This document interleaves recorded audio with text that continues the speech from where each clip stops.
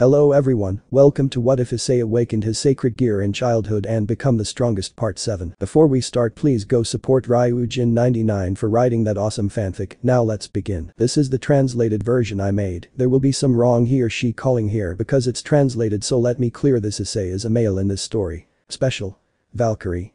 Part 2. Forgive it. He slowly opened his eyes, his vision was blurry and his eyelids were still heavy, but he made an effort and kept them open. Where? His voice was difficult to come out because of how tired he was and the lack of water. He tried to move, but at the slightest movement his entire body screamed in pain. You are not recovered yet, you better stay still. A familiar voice was heard in the brunette's mind. Elsha.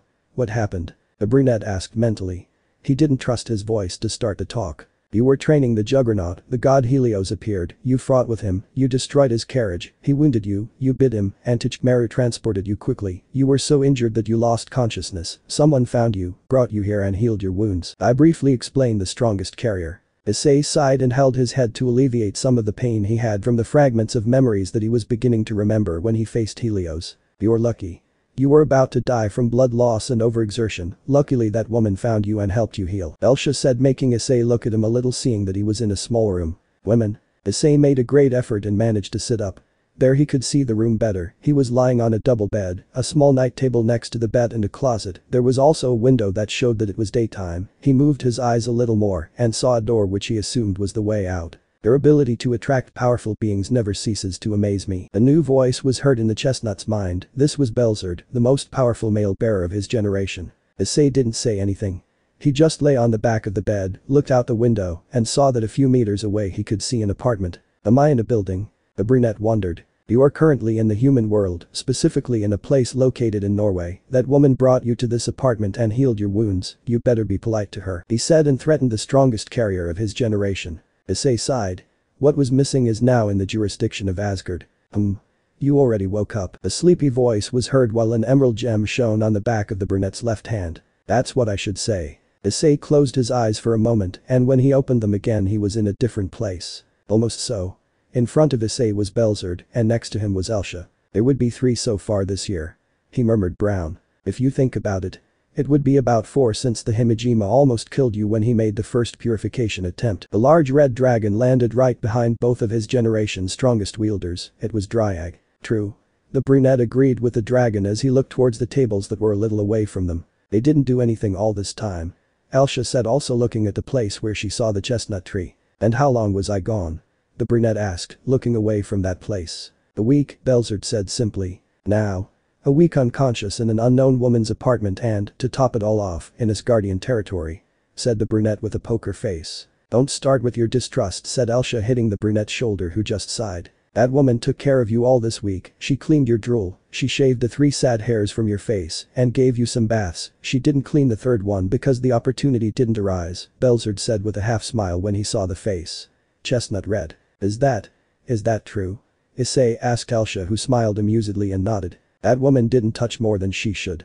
If that makes you feel better, Dryag said, making Issei calm down a little. But she saw everything, Belzerd said, making Issei more embarrassed. Stop bothering him, Elsha intervened before Belzerd told more embarrassing things for the innocent brunette. I don't even know why you get like that since Himejima and her did almost the same thing, Dryag said, making Belzerd and Elsha send him, you screwed up looks. Issei stared at the ground as he heard her dragon companion's words. You should be more tactful, Dryag said, Elsha angry with the dragon that she had the gesture of making an apology gesture, she had escaped him. Don't worry.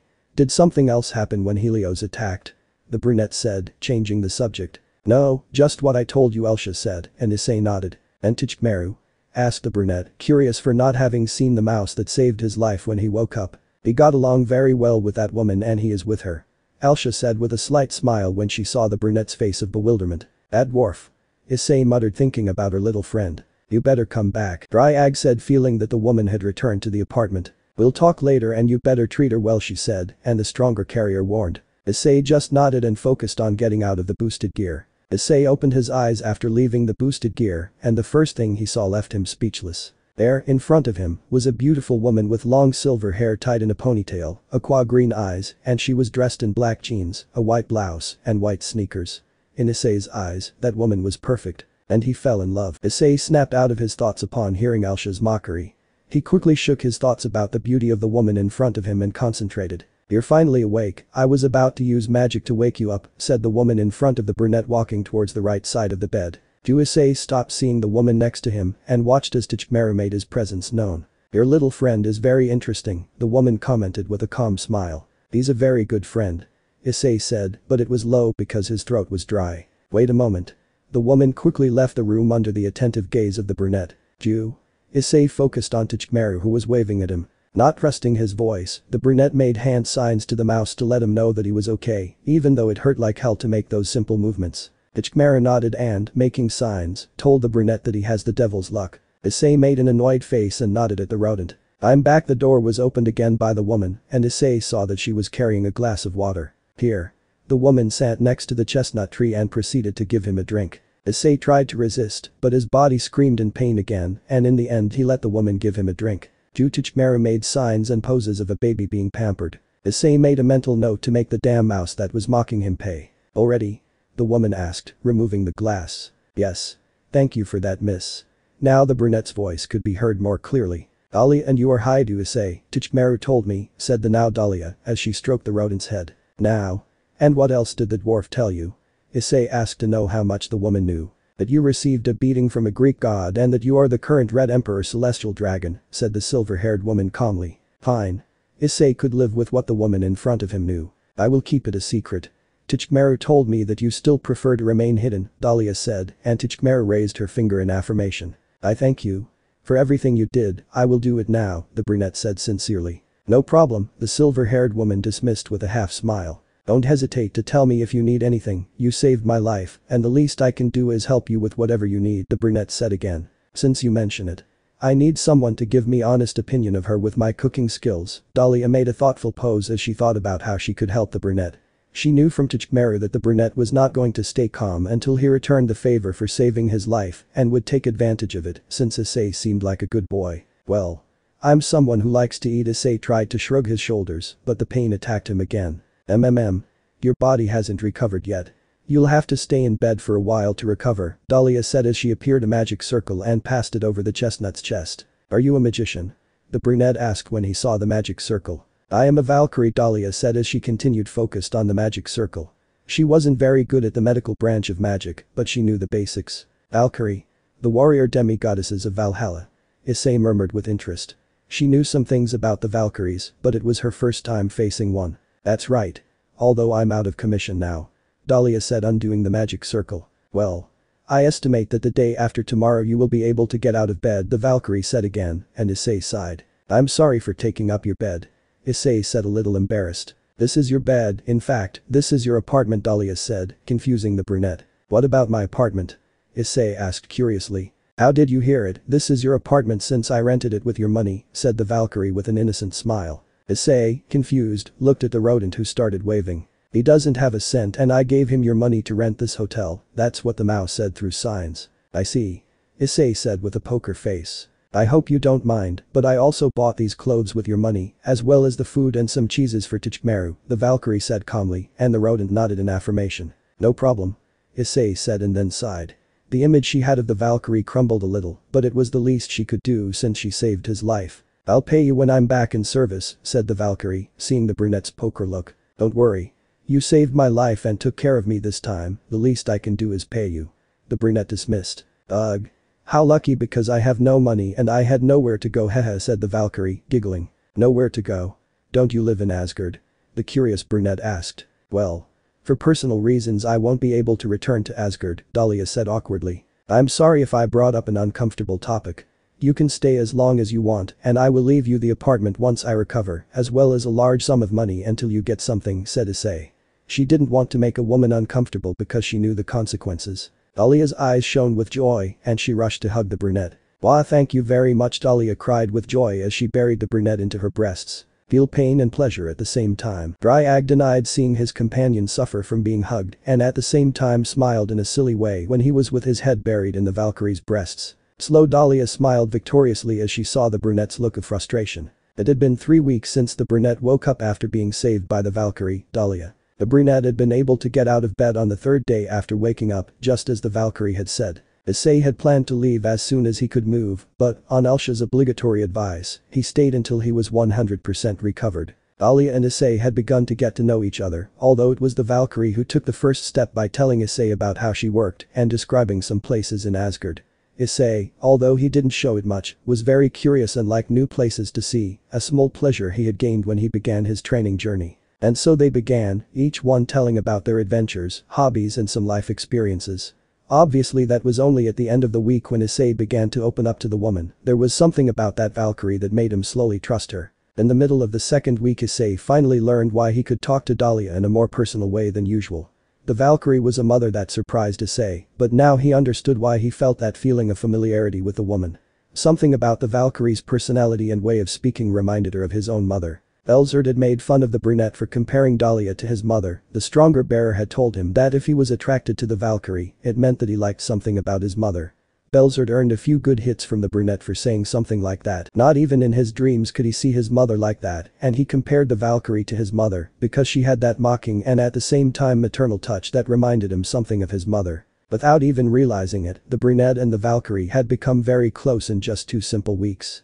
Issei wouldn't admit it, but he liked spending time with Dahlia, although sometimes he got off his nerves with her advances, but the rest is pretty passable. And now, halfway through the 3rd week, the chestnut tree and the Valkyrie faced each other in a game of chess, and you can imagine how the chestnut tree fared. "I'm not good at these things," the brunette muttered as he watched the Valkyrie put away the board game. "It takes you a long time to think about your next move, but that's to be expected from a hothead like you," Dahlia said, putting away the board game and then threw herself onto the couch. "I prefer to adapt to the situation and do the best I can," Issei said, lying on the carpet. "Whatever you say." Dahlia turned face down on the couch as she left one arm dangling and moving her legs. "Hey Dahlia," the brunette began, receiving a millimeter from the Valkyrie. "Will you tell me the truth about why you don't return to Asgard?" the brunette asked, making Dahlia stop the movement of her legs. "And will you tell me why you don't make a move with this pretty woman?" the Valkyrie counterattacked. Issei snorted. In the short time they had been together she had not brought up the subject of Eve. "You have a daughter and, consequently, a husband.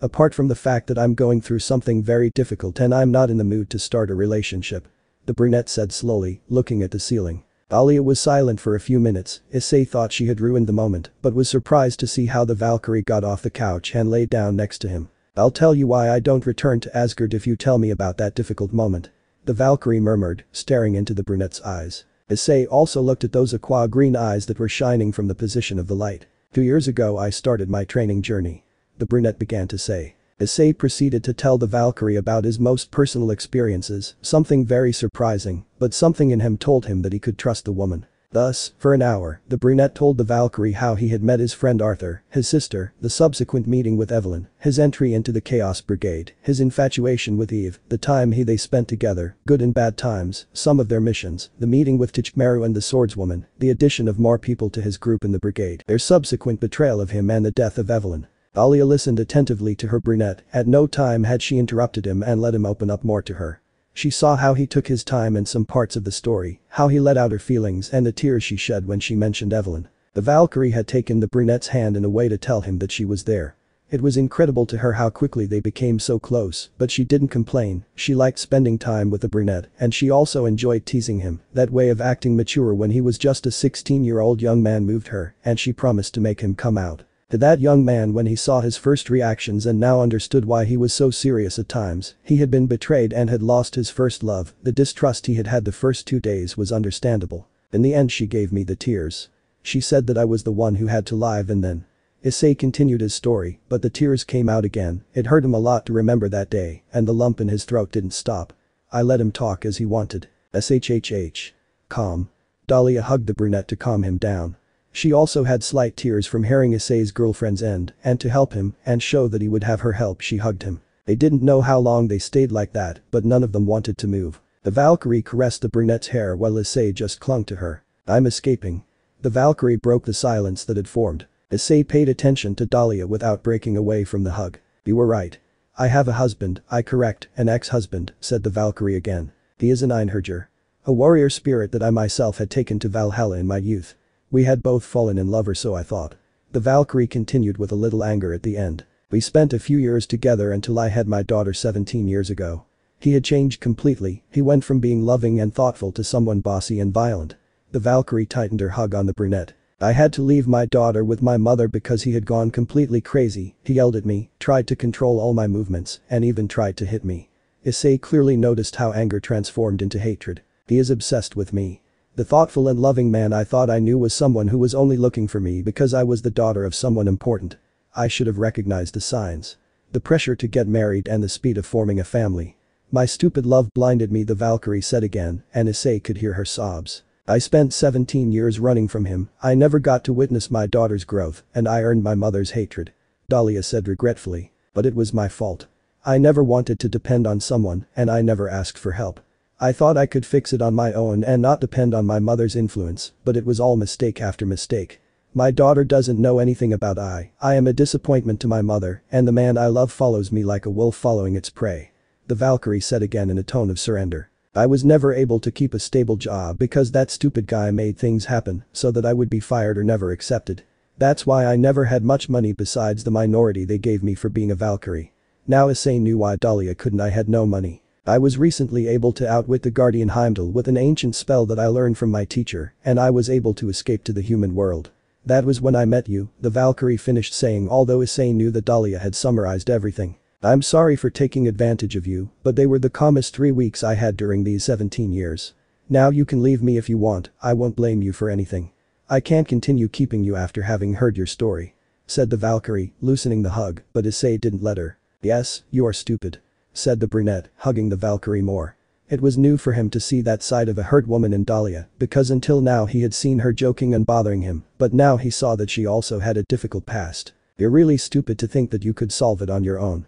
Said the brunette, caressing the head of the woman who had hugged him again. Look who says it. Issei ignored Belzer's comment and continued searching for words to help Dahlia. You're a good woman, Dahlia. Somewhat annoying and daring, but a good woman in the end, said the brunette, listening to a giggle from the Valkyrie. It doesn't bother me that you're using me because I had already told you that you could ask me whatever you want when I woke up. Apart from the fact that I like you. The brunette said again, but he whispered the end. First time I heard you say that. Sundear, Dahlia said with a half smile. On the way, the brunette was in shock for being called Sundear. What you say is right. He heard Elsha's murmur but ignored it again. How about coming with me? The chestnut proposed. Dahlia had leaned back without breaking the hug to look at the brunette with surprise. I mean, Tynged likes you and I would like you to meet my parents. That's what you want.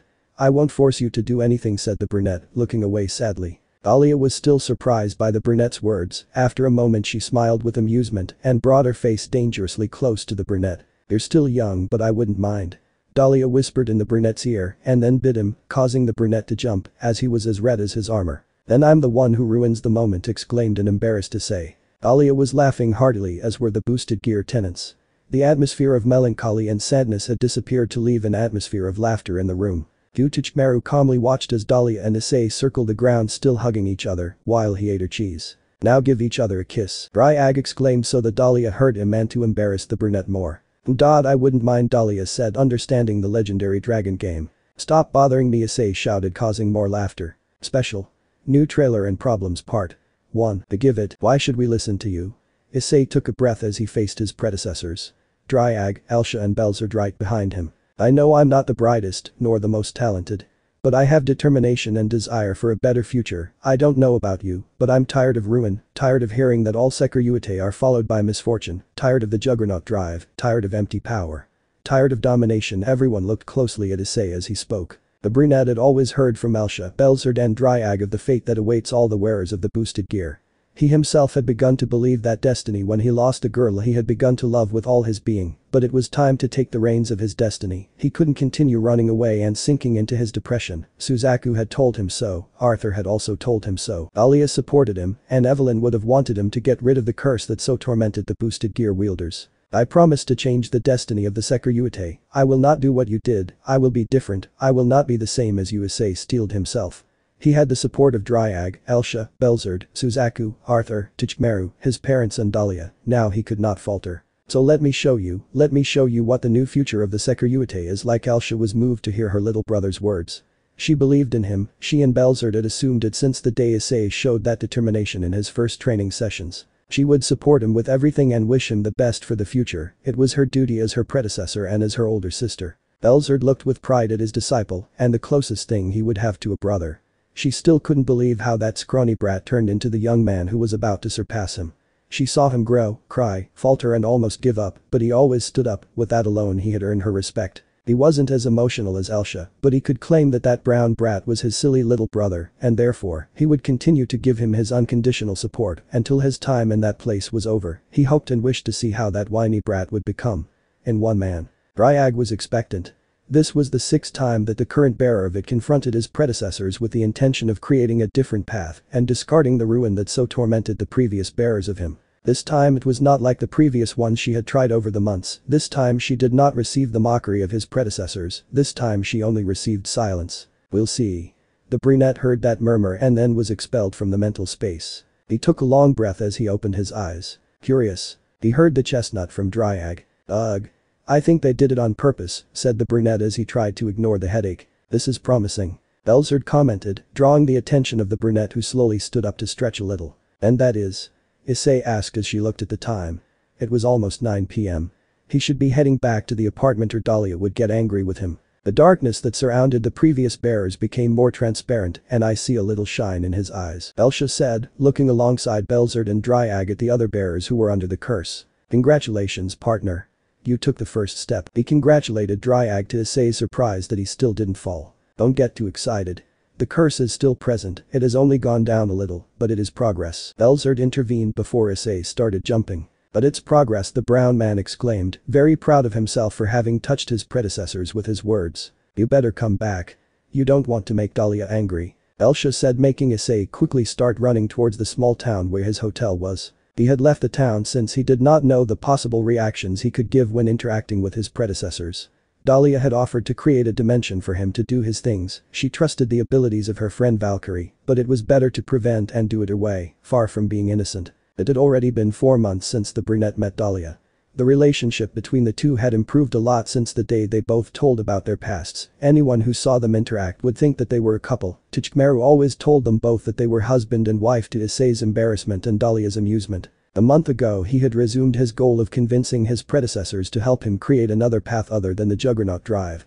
It took him a few weeks to contact them because of how difficult it was to break through the darkness that belonged to the curse. After several attempts and many headaches, he was finally able to initiate contact with them. At first he only earned silence from everyone, but that did not discourage him. He knew it was going to be difficult, and even more so knowing that he was the first to try to do something like that. Only almost halfway through the month he had achieved a reaction in them, and it was only because he had started the chant. He had earned a few hits from Elsha for the stupidity he did. The hit was well deserved. His vitality was still a little unstable from the last time he used the Juggernaut against Helios, but he had fulfilled the objective of have the attention of predecessors. They had talked for a moment and then been expelled from that place. But it had been a small advance. The second time she tried it was a little after the middle of the month and it was a complete failure since she almost fell into the Juggernaut because her predecessors had been angry at her words. Apparently they didn't like telling them that they were some emotional fearful people who were afraid of change. The third time he tried it was useless as they wouldn't let him through the curse and he decided to give them time for their whining to calm down. An attack of pain in his head appearing after those thoughts meant that he had the attention of the dot. The fourth and fifth time were exactly the same. He only received silence. And the sixth. Well, Dahlia had recommended taking the philosophical approach, but in the end she decided to tell her true thoughts, and, apparently, it worked. Partner. Issei was brought out of his thoughts by Dryag's call. He had arrived at the entrance of the town without him realizing it. He should pay more attention and not focus so much on his thoughts. And the people? He asked no one in particular, seeing that there was no one in the streets, even though the night was clear and the weather was good. Manifest the sacred gear. I have a bad feeling, Elsha said seriously. Issei had not yet mastered the ability to sense things through magic, and the absence of any human seemed strange to him. The brunette did as requested, the boosted gear gained presence, the emerald gem shined for a few moments, while Issei watched his surroundings on alert. What I imagined. You entered a barrier. Issei narrowed his eyes. He was very bad at magic and detecting it, but even he could detect a barrier. I'm no expert, but shouldn't the sweeping have stopped me? The brunette asked, now fully alert. And you're not wrong. The barrier should have stopped you, but that would happen if the owner of said barrier did not want you to enter, which means. Dahlia the compression attacked the brunette and he quickly bolted towards the apartment. Dahlia was breathing heavily, anger and pain predominating in her mind. She had been careless. She lowered her guard because she believed it was Issei who had entered the apartment. You bastard. The Valkyrie whispered as she created a magic circle to keep the attacker away from her. She had trained with Issei, but was still no match for his attacker. There, in front of the Valkyrie, he stood calmly, dressed in golden armor and carrying a large two-handed sword, the being that Dahlia hated the most, the man who had tormented her for years. Dahlia. You cost me a lot of favors so I can come to this place. I hope you have a good explanation, the man spoke, destroying the magic circle with his sword. Dahlia exclaimed, launching a magical shot that was blocked by the man with ease. No, you don't want to say that to me, not your dear husband, the man said calmly, approaching the Valkyrie who was gritting her teeth in frustration at not being able to do anything against the man. Dahlia was surprised to see her little friend jumping towards the man who was equally surprised by her sudden attack. Ha ha ha ha, what is this? A while. Really? The man's surprise had turned to amusement at seeing Tynged standing in front of Dahlia. I'm leaving for a few days and the place became a mess. Tynged pointed out to Dahlia that under other circumstances she would have laughed, but now was not the right time. You would let a rodent protect you? How funny. The man commented, looking at Tynged in a funny way that, for those who know him, would realize that he was angry. Tynged's favorite Kodachi appeared to the man's amusement. Oh. How cute.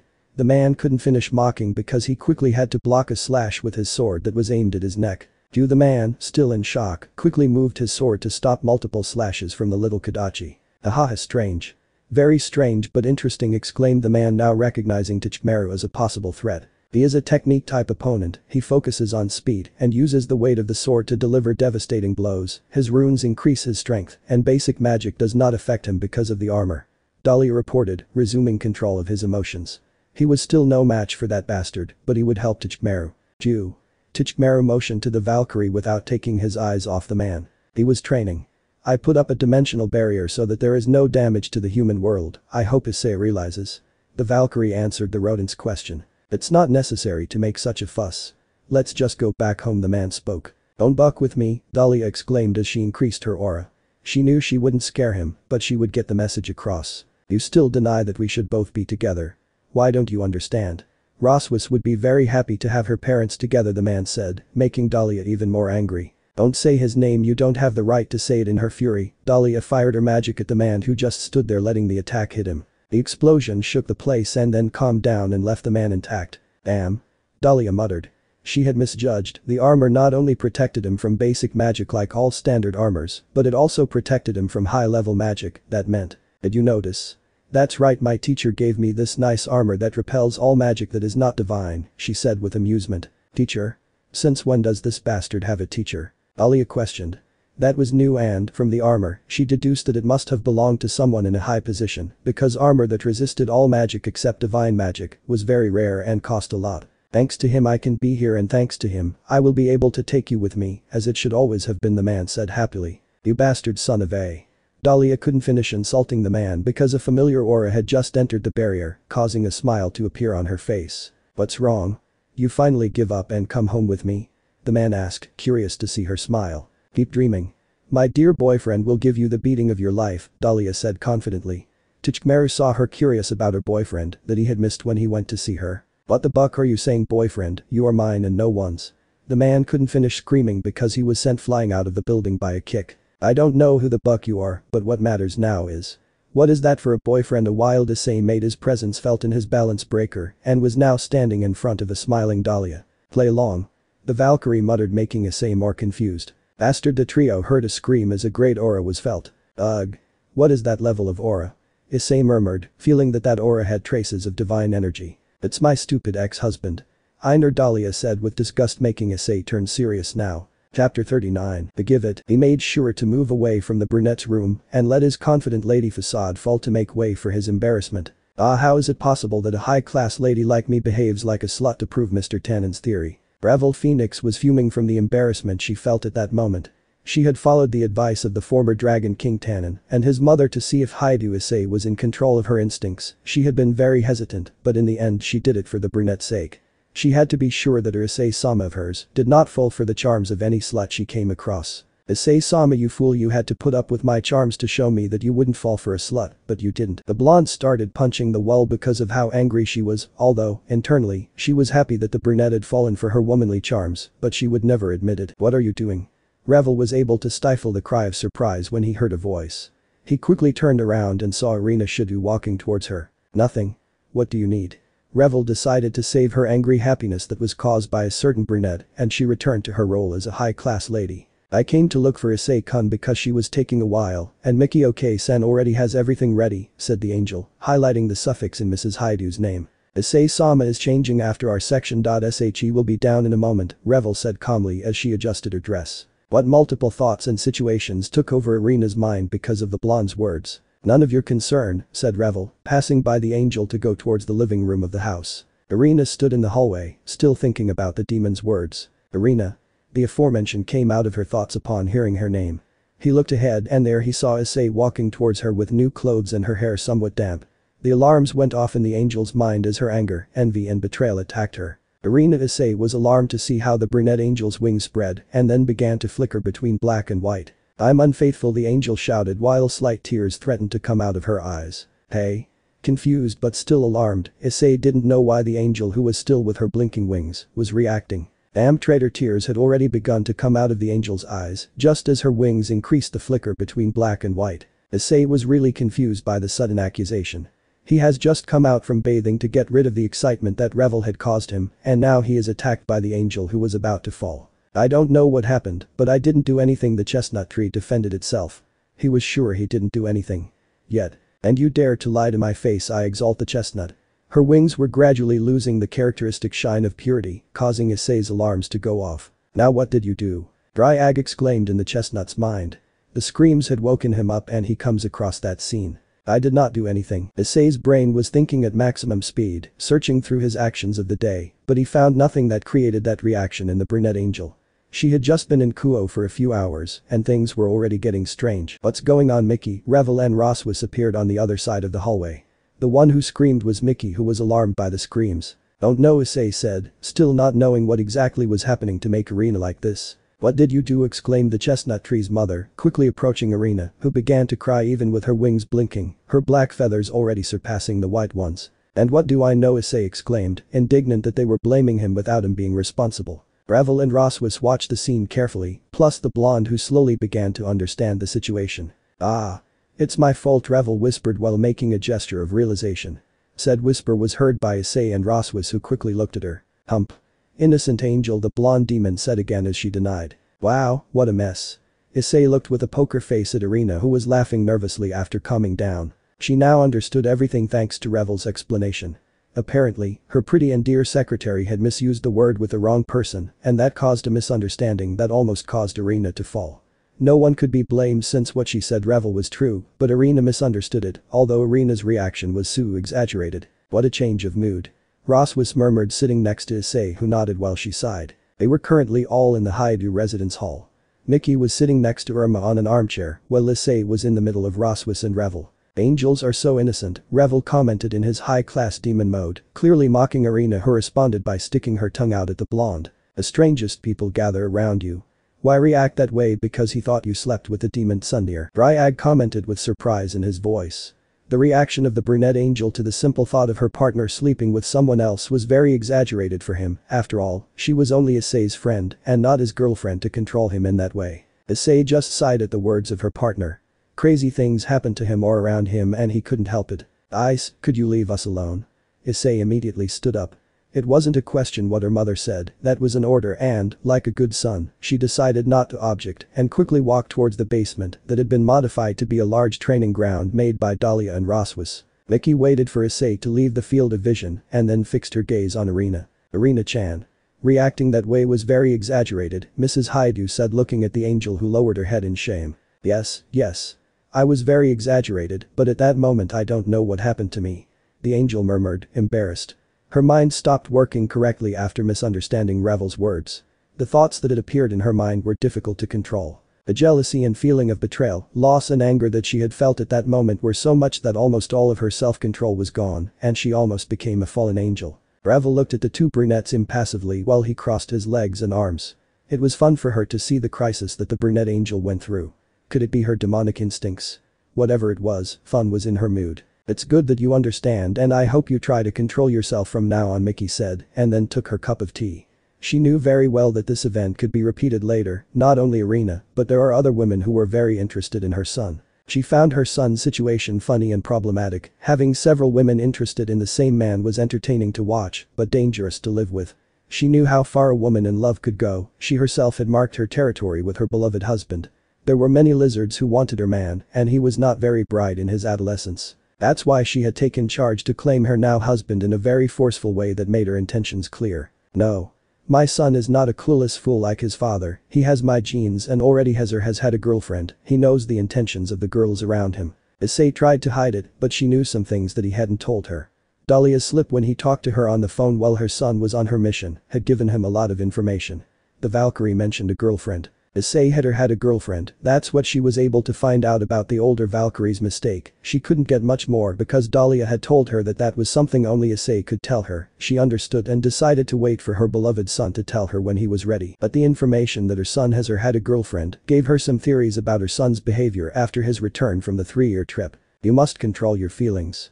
Reacting like this due to Issei's possible actions is inconceivable. I really like you, Irina-chan, you should not doubt that, but for now you only have the position of friend with my son, and you cannot yell at him or complain to him for his personal activities, Miki said, staring into Irina's eyes. She opened her mouth in an attempt to protest, but she herself knew that Miki's words were true. I know. The angel let out a big sigh to clear the angry feelings from her head. I hope you don't think I'm against your feelings for my son. I just want you to understand that your reactions were very exaggerated and could cause my son to reject you, Miki said again, so that his words could be recorded. In the mind of the brunette and the other two who were listening. She had already had this conversation with a certain Redeed, and something in her told her that in the future she would have to repeat it again. I understand. Irina nodded as she kept the older brunette's words in her mind. The fear of Issei's rejection alerted her, and she was already promising herself not to react that way again. Ravel-chan, the aforementioned, paid full attention to the older brunette. I would like to know some things about your relationship with my son. The blonde phoenix became nervous under the penetrating gaze of the Hyoudou matriarch. That's the look. Roswis could only feel sorry for the blonde demon. She herself had been the target of that gaze and interrogation from the Hyoudou matriarch, and she was not pretty at all. I decided Akeno Himejima looked at her and Rei's friend in confusion. A few moments ago you had been informed by Kaneko that Hyoudou Issei had returned to Kuo. Himejima had been talking about the rating gain that same night, but, after being informed by the young Nekishu, the conversation had taken a turn towards the topic of Hyoudou Issei. And? May I know what you decided? Akeno asked, watching her friend clench her fists and show a determined look. The day we will win the rating game against my cousin, I will demonstrate the value of the Grimoire heiress, and I will tell Issei my feelings, the Redeed said with fire in her eyes. So what is that? Akeno was worried about her friend. A short time ago the Redeed had a crisis of self-esteem, and the center of it was Hyoudou Issei. She herself spent a lot of time encouraging her friend to know that there was nothing wrong with her, and Issei was the fool who didn't see how great she was. She was still trying to figure out her friend's crush on the red celestial dragon. Yes, he had gotten her out of that arranged marriage, he had trained and saved her in the Shalba incident, he sacrificed himself and received the attack of the god Loki, but, for her, those points were not enough to fall in love at the level of her red-haired friend. Yes, the brunette was interesting, he had said those words to her that helped her a lot on the day of the battle of the god Loki, he had helped his fellow nobles in Kyoto, and the few conversations between her and him were fun, to the point of annoying him. With some suggestive comments, but it was just that. The responsibility that falls on me for being her friend. Akeno sighed as she saw how her red-haired friend smiled goofily while she shook her hips, surely fantasizing something about the brunette. That's weird. Someone must be thinking about me, a chill had attacked Issei while she was stretching. You're famous. It's normal that they are talking about you, Ryag commented as she prepared to assist her partner and friend in training. Yes. The great red steel man, the brunette said ironically while thinking about the series where they were based on him as the protagonist. Preferable to it being something more ridiculous. Ryag was scared the first moments when Issei had awakened the sacred gear. At that time he was a child who had been perverted by her grandfather. It took a lot of work for Elsha to fix the young chestnut-haired tit lover, and luckily the woman managed to bring him to a fairly healthy level. Jills attacked Ryag as he imagined what the bearer of it could have become if he still maintained such perversions. Well. Let's see if we can access that power. Issei became serious as the boosted gear appeared. Welsh Dragon Balance Breaker. The armor of the legendary Red Heavenly Emperor Dragon had appeared in all its splendor. And how will you do it?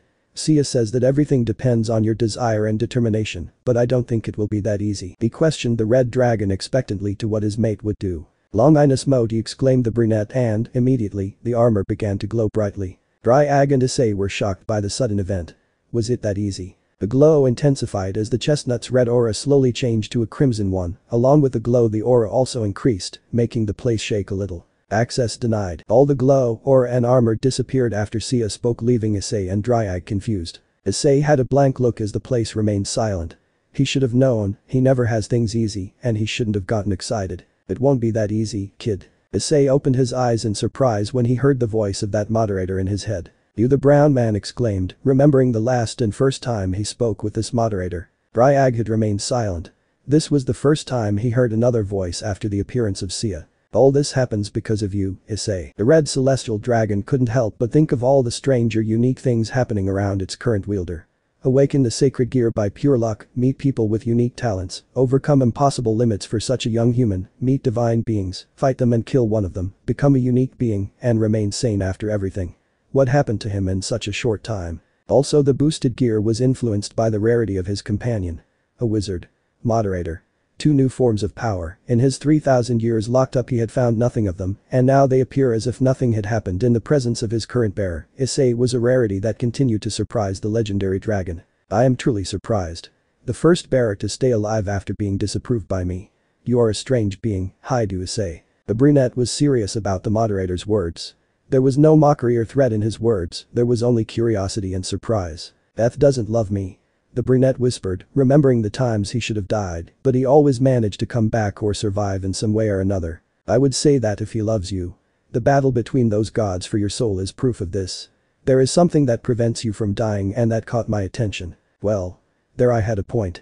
Hades, Hela and Izanami had fought for his soul, each with their own reasons, but with the same goal, but none of them could achieve it since an external force prevented his soul from leaving his body and was so strong that it lasted long enough to Azazel and Ajuka turn him into a hybrid between angel and demon, giving him a new life. Now.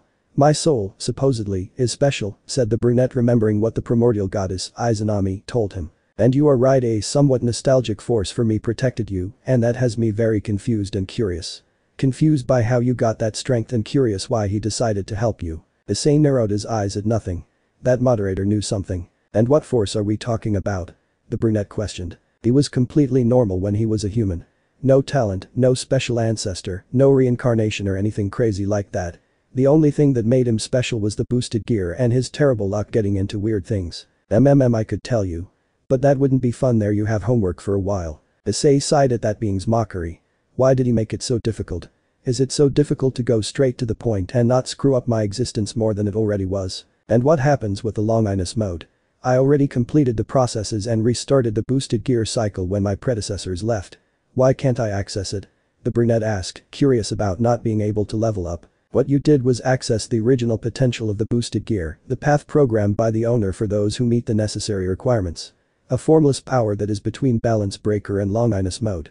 This state is known as free mode. You have more access to the aura of the red dragon, but now it is different due to the intervention of that demon. Issei and Dryag listened very carefully to the words of this moderator. Distinct? The brunette questioned. Had his luck intervened again and put him in a different situation? The original free mode was only a balance breaker with a small access to the original aura of the red dragon, a state for the active user's body to get used to the new load of power so that he is not in danger when he has full access to the aura of the red dragon. But that demon was able to decipher some codes of the boosted gear and give you more freedoms or, in his words, more dynamism. Issei's gaze was blank. He had understood the first part, but he was already lost. Are you saying that the current free mode is something not expected by boosted gear? Dryag could no longer believe the luck of his companion. He was onto something unique. Exact. The current free mode is something unexpected for me, something unique that comes out of my programming. The red dragon sighed in resignation. He no longer knew why he did it if he had already accepted that his current partner does strange things. The only thing I understood is that I'm a weirdo. But you still haven't explained the longinus mode thing, the brunette spoke while he massaged his head. You're missing a goal. Issei grimaced at the moderator's simple yet complex words. Target of what? The brunette asked. His only goal was to live his crazy life and not get caught in the way. Again. You've been hearing this for a long time and it seems like you still don't understand it. Issei groaned as he heard the disappointment in the moderator. Enlighten me. The brunette muttered as he crossed his arms in clear annoyance. Ah. The sacred gear works with the emotions of the wearer, they evolve according to the emotions you feel. Boosted gear and divine dividing are the ones that are most attached to emotions because the power they wield is dragonic, a power that is governed by emotions, objective or motivations. You awakened balance breaker when you almost lost that human girl, you entered punishment mode when you saw the same girl die, and you activated free mode when you let your predecessors go. Those situations caused your emotions to reach great heights, and those emotions caused increases in power for the sacred gear, do you understand? It all depends on you and your emotions. You need a stronger emotion to access Longinus mode. 27. Issei remained silent after hearing the moderator. The memories of those events came to his mind strongly, and now that he thought about it better, the moderator was right. He had felt fear, weakness and desire for power the day he fought alongside Eve against those minotaurs. Those emotions had given him access to the full balance breaker, and he was able to save his girlfriend. He had felt hatred, anger and despair when he saw Eve die, and that led him to enter Juggernaut Drive for the first time. The day he had to say goodbye to his senpais, he had felt loneliness, uncertainty, fear and acceptance, which caused free mode. In all those situations he had felt many emotions, and a new power, good or bad, had manifested itself. Do you understand it? You need a powerful emotion to access a new power, but for Longinus mode there is a rule. Issei paid attention to the moderator's next words. The rule is that said emotion should not be of anger or hatred, it must be something pure and honest, just like the pure power of dragons. The brunette looked at the ground. Pure emotion. No hate or anger, positive and honest emotions to access the power that is capable of killing a god. Ah, this is going to be hard. He sighed and laid back on the floor. I had a lot to think about. It is necessary. Issei was nervous at the impending situation he was about to be involved in. Completely, Revel said, looking at his notebook carefully. You'll do well, Roswis encouraged as he adjusted his suit. You say that because you don't have to do any of this. The brunette muttered as he peeked his head through the curtain to see the other side, and what he saw made him even more nervous. The interview starts in 10 minutes was heard throughout the place, causing all the people to start moving faster. Your parents are already in the VIP box when the Bale vs Gremory rating game starts. They are accompanied by Irina and Tchkmer, Revel informed, while he put away his notebook and looked at the brunette critically. Because I can't be more. Issei looked at the script that Revel had given him when he had just arrived 2 hours ago. Because the one who will be interviewed will be the character and not the one who brings him to life, said Revel, adjusting the brunette's suit, which was a black formal suit, white shirt, bow cap, and black shoes. I'm not an actor, the brunette exclaimed, but was completely ignored by Revel. 5 minutes, a scream was heard, making Issei more nervous. It will be entertaining. Dryag was having a blast at the situation with his partner. He liked the character they based it on for that series where they used the image of his partner, and that's why he accepted it without thinking much about it. Elsha and the others would be very interested to see these, it's a shame they are no longer with them to see it. For you I'm dying of shame, and the bad thing is that I can't take it back anymore, he complained the brunette while he forced himself to review the script. Come on, think about this as another step to improve the image of the boosted gear wearer. Issei forgot all shame when he heard the words of his partner and friend. It's true. This is a good opportunity. Issei squeezed the booklet in his hands. That event he was being involved in and used was another stepping stone to changing the image of previous and future boosted gear wielders. He hoped that the next bearer after him would not ruin his efforts. If it turns out well. 2 minutes, everyone to your places. Revel looked at the brunette after hearing those words and was surprised to see the determination in his eyes. Okay. Time to act. Issei threw the script to a surprised Revel and then walked to his position to start the event. What a sudden change. Roswis murmured after seeing Issei's change. Revel thought the same as the Valkyrie, but then sighed and smiled as he hugged the script. Mom would be laughing at this, Roswis commented as he gave a half smile. Hello D reviewers, Rebecca Bones commenting, and today I bring you a bomb, said a beautiful woman with brown hair, green eyes. She was wearing a white shirt with a black skirt that was at the height of her thighs, black shoes, and she was sitting in an individual chair looking directly at a camera. On today's show we have a special guest who is being mentioned throughout the underworld and the new alliance. It is my honor to introduce you to the famous and incredible Red Steel Man, Rebecca began to say and ended up screaming with emotion. The camera moved just as the lights focused on the chair in front of Rebecca's. In this chair was a smiling Hyoudou Issei in his new role as Red Steel Man. How are you? It's a pleasure to be here, said the brunette while he smiled slightly in agreement with the role. How exciting, I am a big fan of the series, for me it is like a dream to have him with me and to be able to interview him exclusively, said an excited Rebecca as she looked at the calm but smiling brunette. For me it is incredible to be invited here to be interviewed by a beautiful woman like you, Issei said smiling, making the woman squeal like a schoolgirl. You heard it, D reviewers, Rebecca said looking directly into the camera. You do it very well. Dryag was really surprised by how his partner perfectly adapted to the role of the character he must play. It's as if the brunette's personality took a 180 turn to leave a charismatic and seductive Hyoudou Issei. Well, I would like to start with a question that many people have posted on social networks, the interviewer began to say as she began to type on her tablet. Issei just nodded with his half-smile and settled on the couch while he crossed his legs calmly. "It's like seeing another man," Roswis murmured, surprised to see the brunette's behavior. She was with Revel in another room watching the interview on one of the many televisions in the place. Revel was with his mouth open and his cheeks flushed, his gaze fixed on the screen. "How did you take the declaration of war by the famous magical girl, Levi Tan?" was Rebecca's question, making Roswis and Revel look at the screen with a poker face. They were expecting a more intimate question or something like that. Or declaration. "I didn't know that the cute and tender magical girl could declare war on a poor man like me who, like her, tries to keep the peace. Although I do it with style." A loud UHHH was heard throughout the building after the brunette's response. A Lucifer strong response from Red Steel Man, but, according to Levi Tan's fans, the hero Red Steel Man is someone very overrated and not at all refined. "I clarify that I am very against those words. I expected something more." "Seriously," Roswis commented in response to the clear performance that was this interview. "This interview is for the young fans. You would be surprised and scared if you see a real demonic interview," Revel said watching the interview continue. "It is the change. Levi's followers got used to something repetitive and monotonous.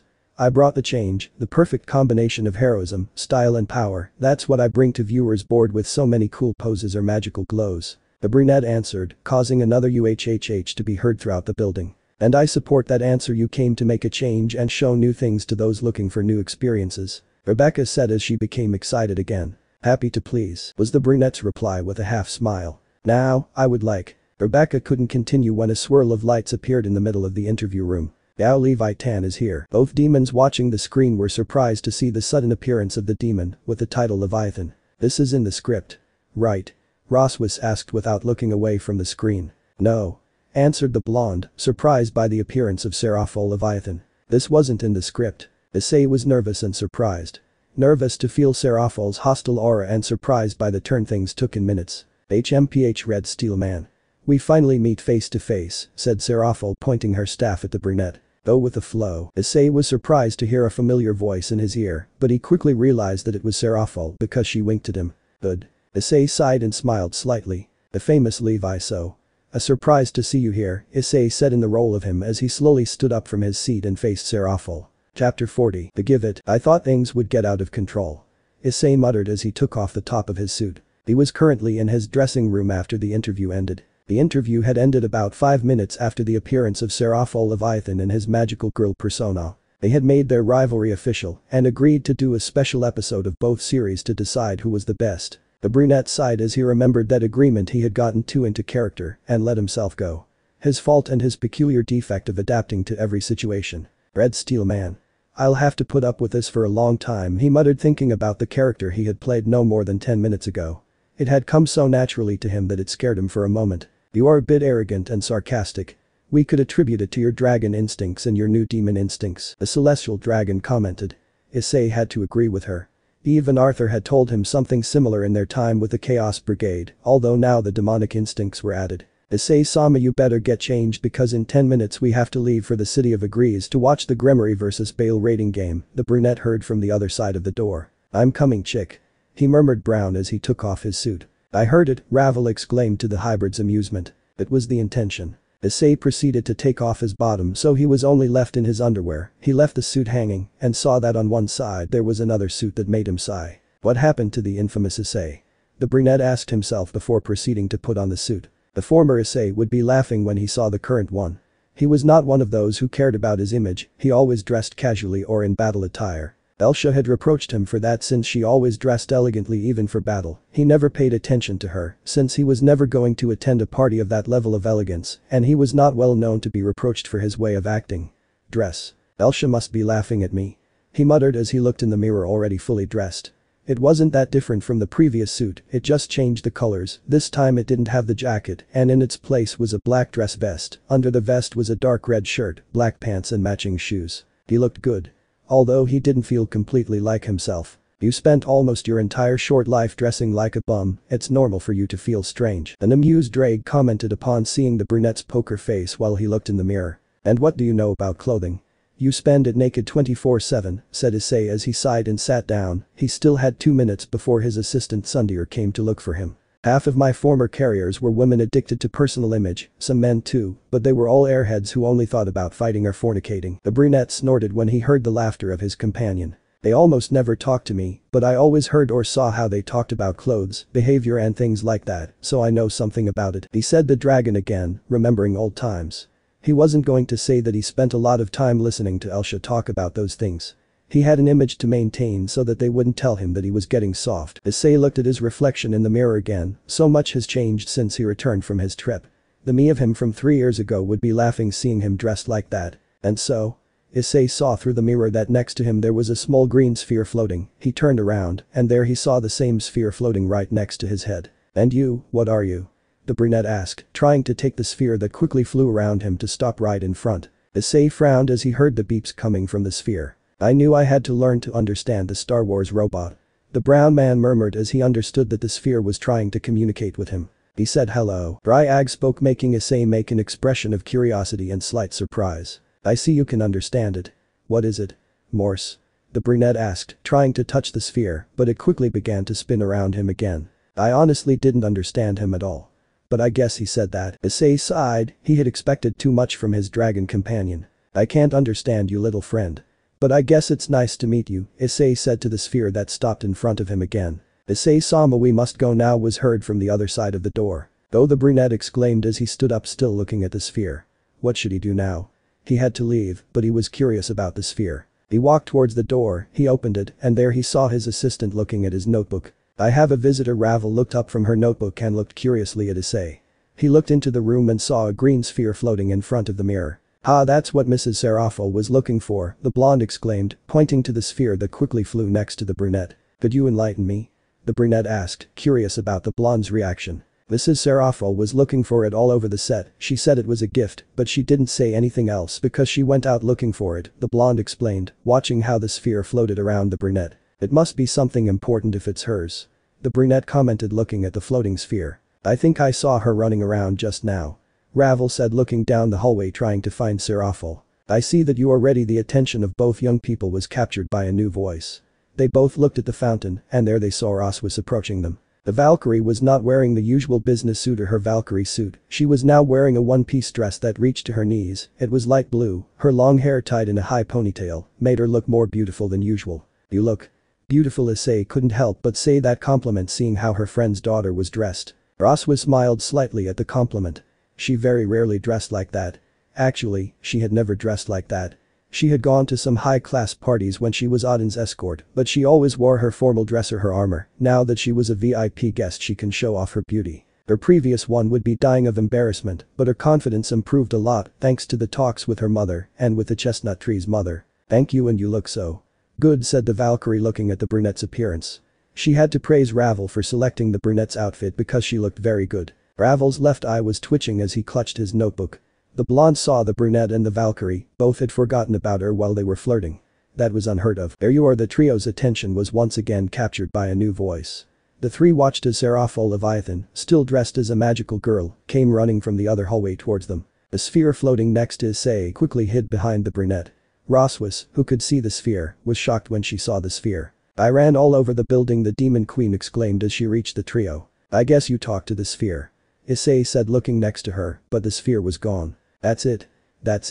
Roswis snapped out of her shock to point at the sphere that was hidden in Issei's back. The brunette looked curious at Roswis's surprised expression. "Well, I was going to bring it here anyway," Serafel muttered, looking slightly at the sphere. The sphere let out a few beeps as she hid behind the chestnut tree again. "I told you I would only take you to him," Serafel said, apparently understanding the sphere. The sphere let out sounds again. The sounds seemed to anger Serafel as she pouted tenderly. "Good," Serafel said, and then walked away, leaving Ravel and Issei confused and Roswis still in slight shock. "What has happened?"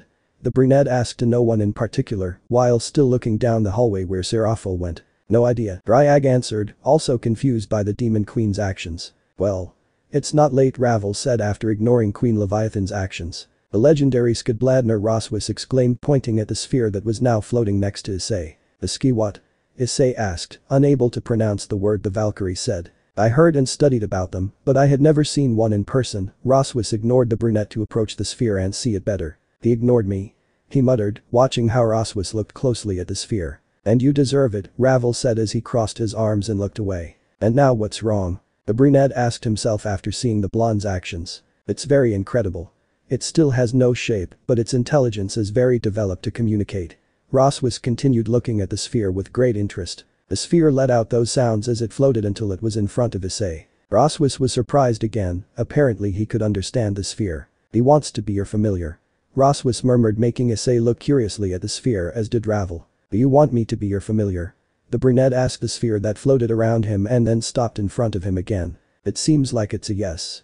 Ravel said, looking interested at the interaction between the chestnut and the sphere. Well. I never made a familiar contract and I'm not very good with magic, said the brunette, not quite sure how to proceed. It didn't take him much to accept since he was really interested in the sphere and curious why it chose him. I will help you, Ravel said excitedly, but quickly turned red upon receiving the brunette's gaze. I have no choice but to help you. It is my duty as your assistant. Yes, that said that Sundir, looking away. Issei laughed lightly, as did Roswis. I'm counting on your help, Issei said as he returned his gaze to the sphere. But Ravel put the notebook away from him and approached the chestnut tree and the sphere. It will be simple.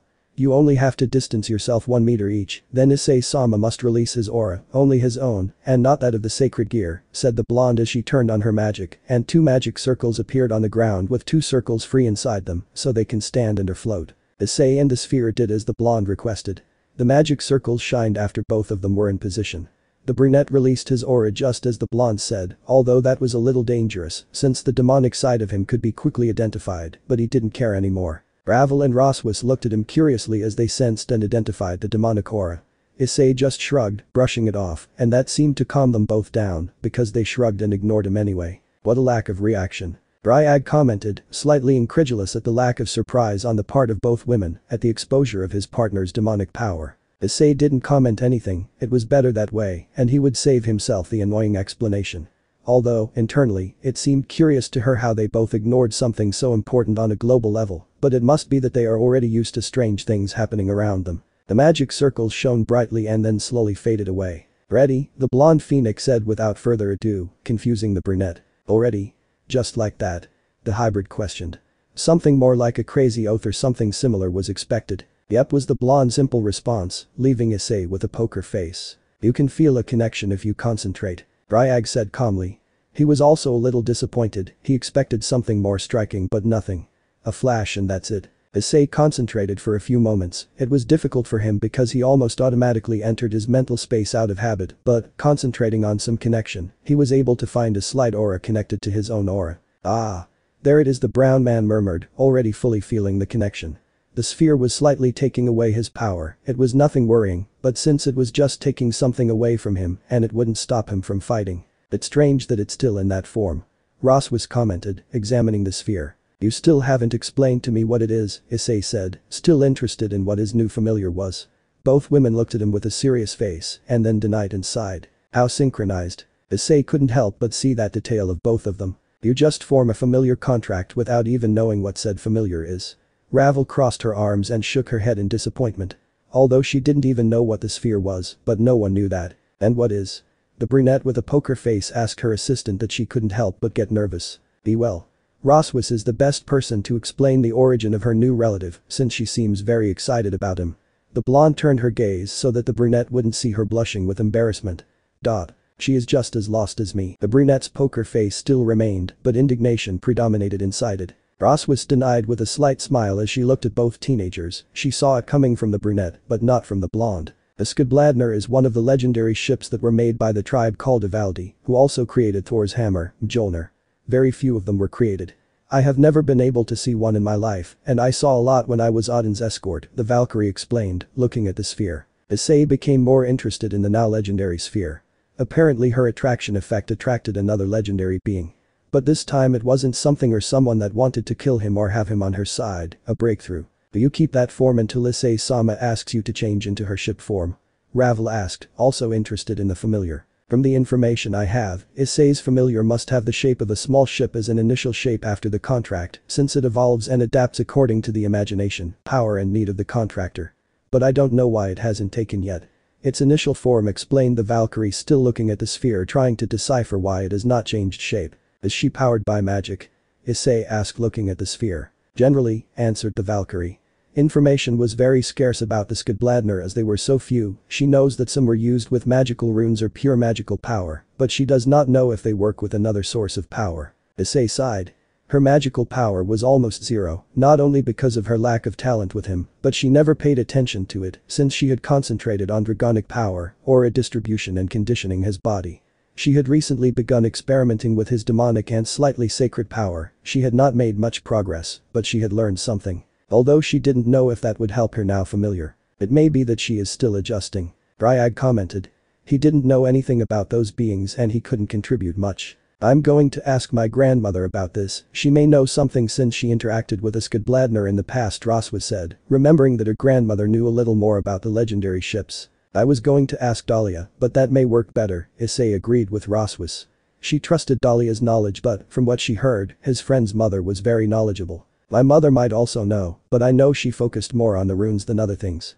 Roswa said, thinking about the knowledge he knew from her mother. Well. What if you give him a name for now? Ravel caught their attention as he turned his attention back to the sphere. Issei stared at the sphere. A name for a legendary ship that was unlucky enough to encounter it. The Wandering Whales. An excited Dryag exclaimed. No way. Issei denied instantly, much to Dryag's disappointment. A name? Let's see. Issei began to think of an appropriate name for a legendary ship. If it ends up being a ship. The event, Ravel exclaimed after seeing the time. The rating game must have already started. I can wait. He muttered. Brown. He was thinking of a name and that was more important. No talking, we have to go, the VIPs must already be gathered and you are a guest of the higher-ups, the blonde exclaimed as she approached the brunette. You're right, Roswa said, preparing to leave quickly. How annoying. I'll think while we go to Haya, said the brunette, annoyed because they didn't let him think calmly. It's been half an hour. Irina Hyoudou muttered. The rating game had just started and the brunette had not yet made his presence known. I hope no one gets hurt. Mickey Hyoudou was nervous in her seat as she watched the screens showing the participants. Next to the Hyoudou matriarch was her husband, Goru. The adult brunette looked at the screens carefully. This would be the first time he would see a supernatural fight. Hugh at the snack table was a happy and carefree Tchmeru eating distant varieties of cheeses. 10 minutes until planning time ends. The commentators gave the warning, making the stands go crazy with excitement. Finally, I find them. The door to the room was opened, drawing the attention of those who occupied it. Dahlia, Mickey exclaimed, happy to see the Valkyrie who was her son's friend. The Valkyrie was dressed in a white dress that hugged her thighs and hung a black leather jacket on her arm. It's been a while, Mickey. Dahlia approached the Hyoudou matriarch to greet her. Lately she hasn't had much time for her typical calls, her work consumes a lot of her time. Irina pouted as she saw how well the Valkyrie got along with her love interest friend's mother. She also couldn't help but admit how good that outfit looked on her. She had come casually, blue jean pants, a white blouse and a coat. That outfit looks great on you, I admire, Dahlia seeing the set in Mickey. It was a recommendation from Ravel-chan, Mickey said as she adjusted a red dress with gold accents that reached below her knees. Ravel had prepared her for that event. The little demon gave her that beautiful dress because she knew that people would see them at some point along with Issei, who was currently one of the most famous young people in the underworld and the alliance for the program in which she stars. Goru himself was also dressed for the occasion, he had even done his hair to be more elegant like his wife. Issei's assistant. I see. Well, she has done a great job, Dahlia said, nodding satisfied with the blonde phoenix's actions. The Valkyrie saw the small rodent on the table, it was greeting her while he continued eating to her amusement. Hello. Irina greeted the Valkyrie politely. They hadn't interacted much to be called friends, but it had to be polite. Childhood friend. Irina, right. Dahlia greeted the angel who nodded upon being recognized. She couldn't help but feel small before the Valkyrie, not only because of her beauty, but also with the power that she radiated and the memory that she is someone very close to Issei. The Valkyrie could clearly sense the angel's mood. She found the behavior she showed funny just for being someone close to Issei. Inexperienced and young. Dahlia's smile widened and she took a seat near the Hyoudou adults so she could comment on some things during the match. The time is up, the Bale vs Gremory office match begins. It was heard in the room, making everyone present pay attention to the screens. She let out a long sigh upon hearing the commentator's warning. That half hour of preparation was good for calming his cravings. It's time.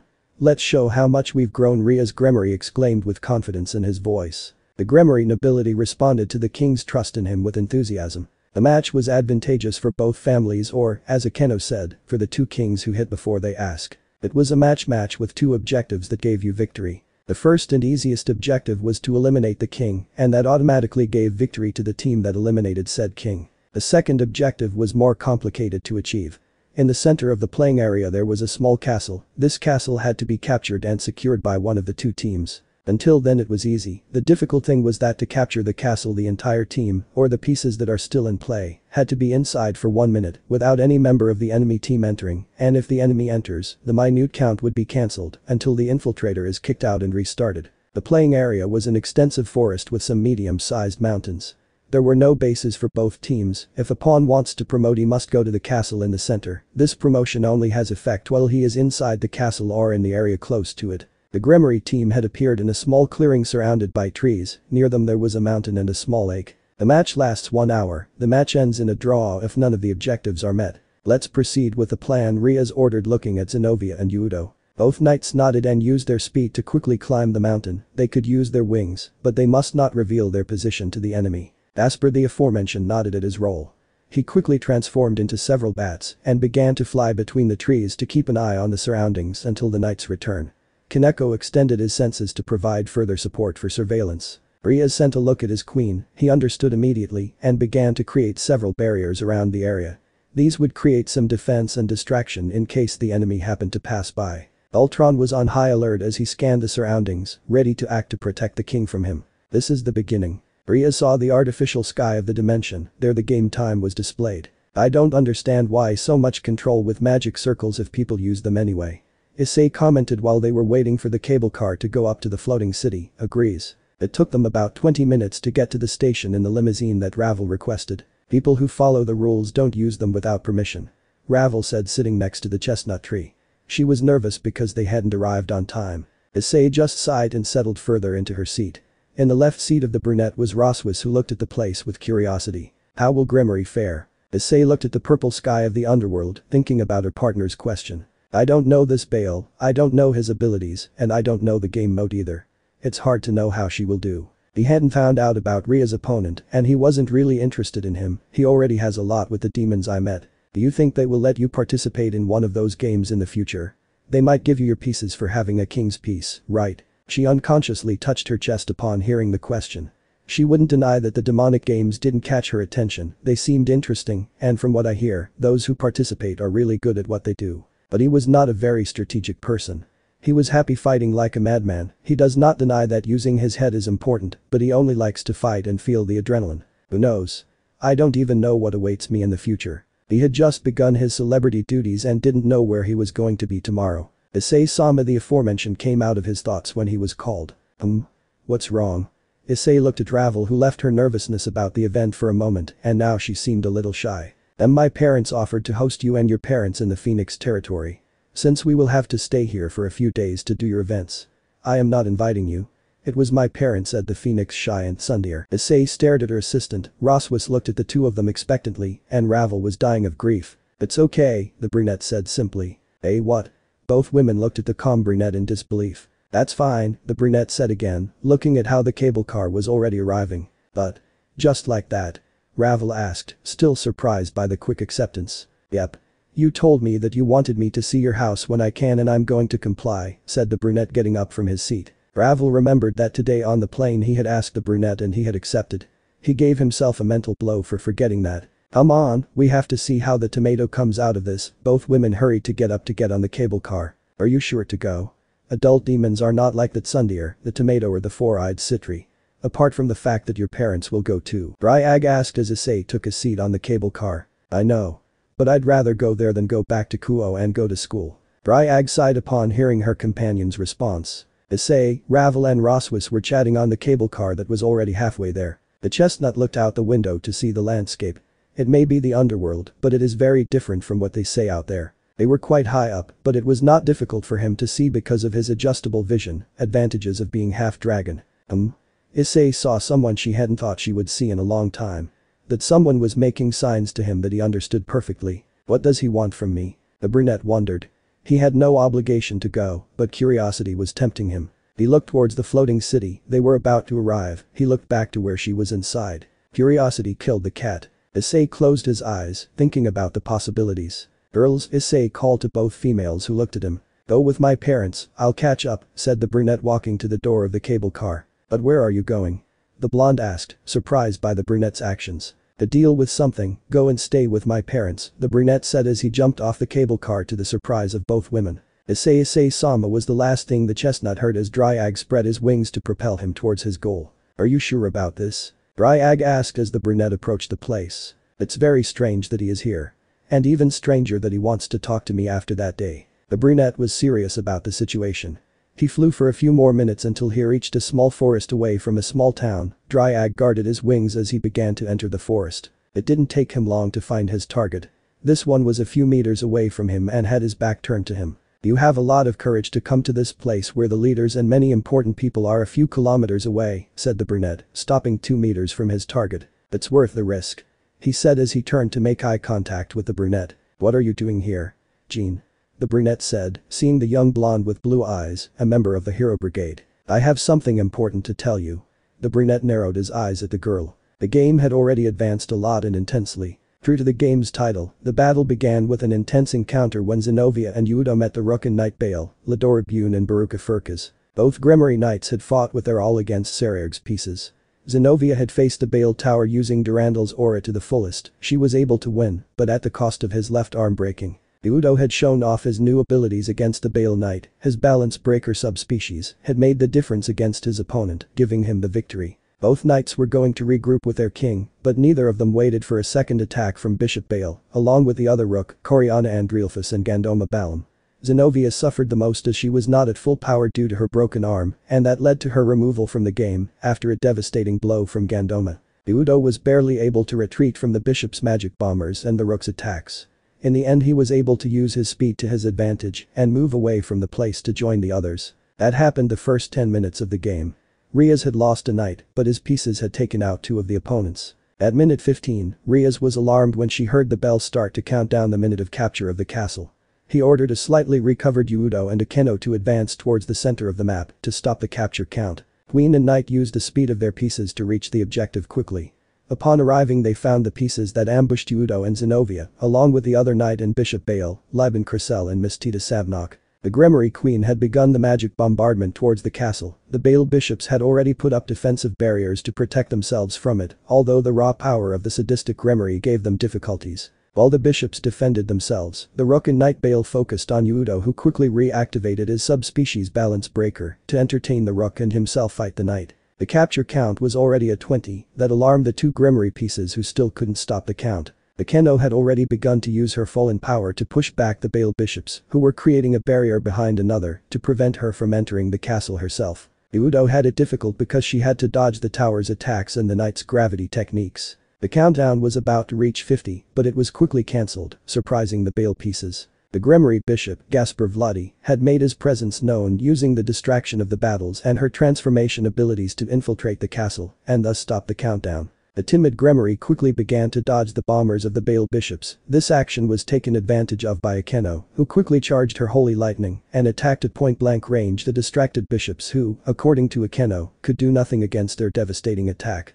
The holy ray was about to hit the careless bishops, but something happened. A black hole had appeared just above the Bale bishops. With surprise, Akeno saw how his ray was swallowed by the black hole, thus saving the Bale bishops. The Gremory Queen, stunned from seeing her attack disappear, could not feel the attack forming on her back. Hyoudou had warned the queen about him, but it was too late. The attack formed on the Himejima's back was lightning, and not just any lightning, it was the holy lightning of the Gremory Queen. The Keno could do nothing and received his own attack, causing her to automatically exit the game. Hyoudou gritted his teeth in frustration, looked up from him, and there he saw the reason for the queen's sudden retreat from him. Floating above the castle was a young woman. It was Queen Bale, Kusha Abaddon. Issei sighed for the 3rd time as he walked through the halls of the state located in the floating city. His day had been ruined a lot. It already seemed strange to me that nothing happened. The brunette couldn't help but think about what Jean told him. It was absurd and almost impossible for that to happen, but it is happening.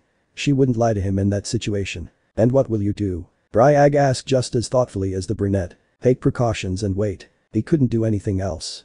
Sooner or later the problem would come to him. He just had to get stronger to end everything once and for all. In those days everything would be fairly safe with his parents in the Phoenix territory. It was a safe place from what he knew. It was the 3rd most important family in the underworld. Because of the Phoenix Tears, the security would be very high in that place.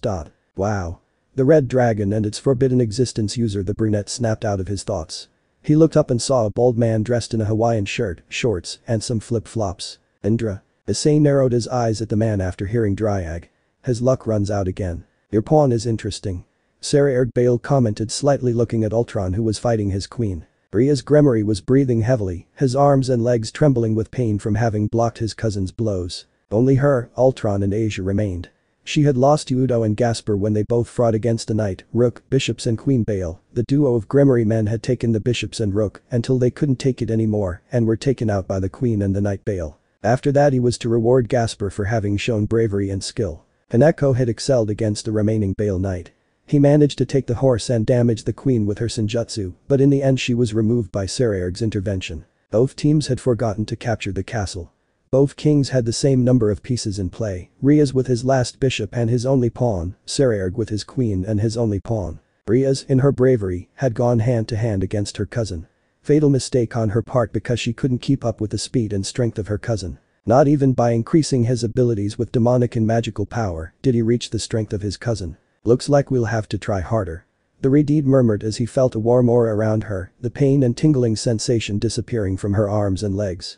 He didn't have to turn around to know that Asia was the one who sent her healing aura towards her. I recommend starting the plan if we want to focus on Sarah Bale. Ultron's robotic voice was heard over the Gremory's communicator. Rhea sighed in resignation. She wanted to wait a little longer to start her plan. She wanted her cousin's pawn to show her capabilities, but he had not moved at any time. She turned her gaze to Asia, who quickly understood what she had to do. Okay.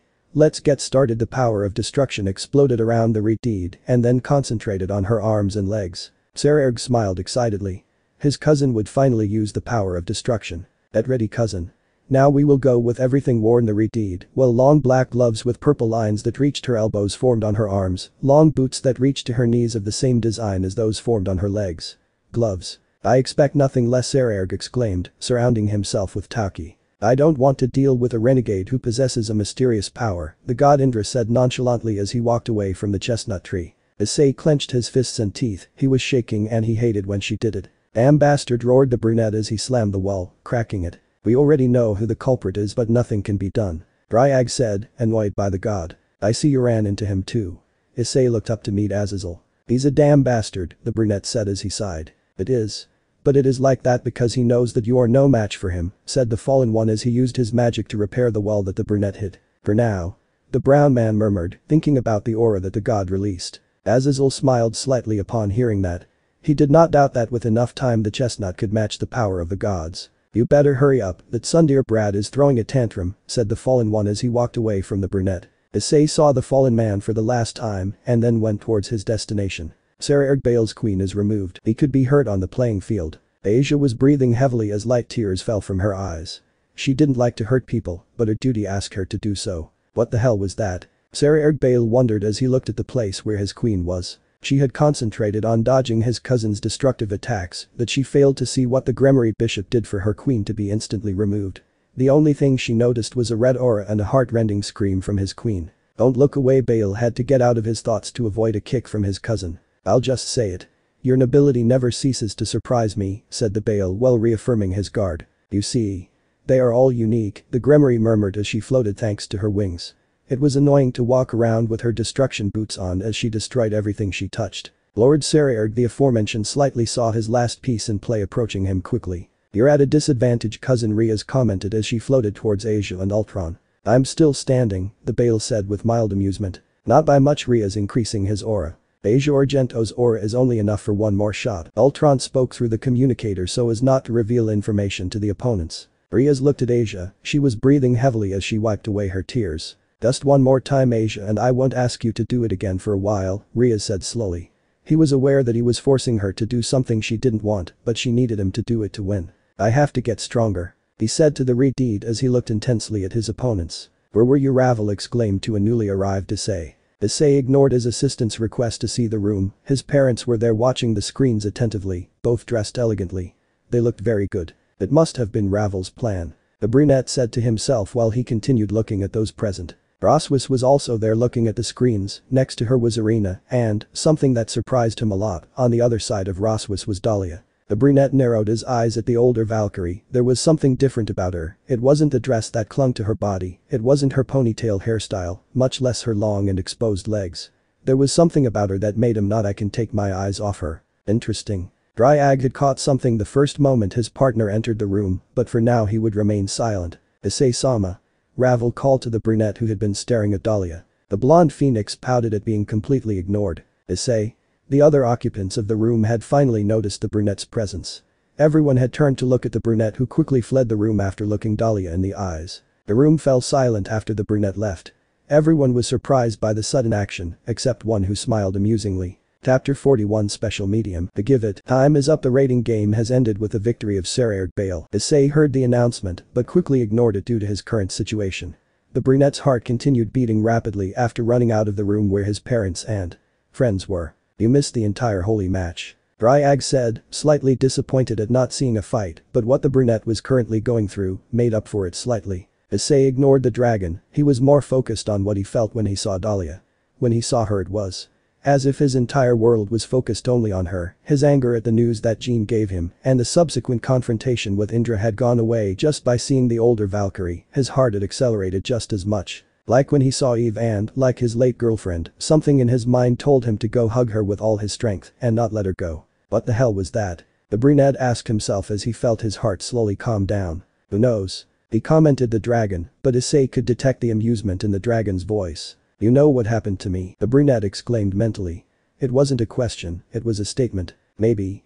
But find out yourself, he said the dragon and then cut the link. Son of your lizard mother, the brunette exclaimed, angry with his dragonic companion for leaving him like that. It's been a while, brat. The brunette looked to the other side of the hallway. There he saw the god Odin, and next to him came a big man, about 2 meters tall, with long red hair, blue eyes and a beard that matched his hair. He was dressed in typical Asgardian skins mixed with armor. Old man. You were also invited, said the brunette approaching both men, while he filed away his reaction to think about later. I couldn't miss this game after the fiasco that the previous one suffered, said the god of Asgard while stroking his beard. Issei nodded to the god's words. He would have liked to watch the match, but the typical things happened where he is always involved. Both teams showed great talents and unique abilities, plus that combination between the Gremory pawn and bishop, commented the Redeed thinking about the rating game. Ho ho, that young girl with the didn't kill a fly look can do so much damage next to that robot, said Odin as he stroked his long beard. Are they talking about Asia? The really curious brunette asked himself. He knew from the days in Kyoto that Asia has been training her physique and her magical aura is considerable, but the blonde showed no signs of fighting hunger or killer instinct. By the way. The brunette was brought out of his thoughts when he saw how the red-haired giant extended his hand to him. I am Thor, god of thunder and strength. It is a pleasure to meet the bearer of the Welsh dragon, the Redeed, now the god of thunder, Thor, introduced himself. Ah. I'm Hyoudou Issei. The brunette automatically responded to the god by shaking his hand that was twice as big as his. He was slightly stunned by how polite the god was. My son is really interested in both bearers of the celestial legendaries, after all, they are both going through abnormal growth, Odin commented, still stroking his beard. I have met some carriers of both celestials, and they were always overwhelmed with their power. Seeing the current ones act so calm and with an abnormal growth of power is really interesting and intriguing, Thor said, standing again next to his father. On the one hand we have a descendant of the demon Lucifer with human blood and carrier of a Longinus, on the other we have a human carrier of Longinus who was reincarnated into a hybrid with a human soul. Both different but equally similar. Yes, very interesting, the god of thunder said again. Issei really didn't know how to feel about the god's words. Except for Odin and Izanami, the gods who spoke or interacted with him were not very calm or polite like Thor. Until now they tried to kill, kidnap and grape him. Some of the Greek pantheon looked at him with indifference or simply ignored him, but none of them were very respectful or calm when talking to him. Their reputation in Asgard is growing after your battle with Loki. Some are not happy for killing one of our gods, but most respect you for your power, said Odin with a slight pause when mentioning Loki. Through one of my sons owes you an apology, Thor said, making Issei look at him curiously. Magni is the one who trained Einar. Issei narrowed his eyes at the last name. Memories of last year with Dahlia came to mind. We found out recently. It was very strange that I didn't find out about that.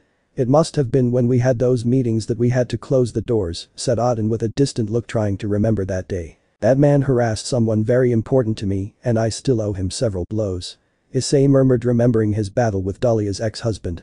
He had fought with all his strength, but he could only make the Asgardian flee. Obviously he hit him a lot, and he himself was hit, but he was able to make him flee. Ahaha, you were right, father. The fire in his eyes is intense.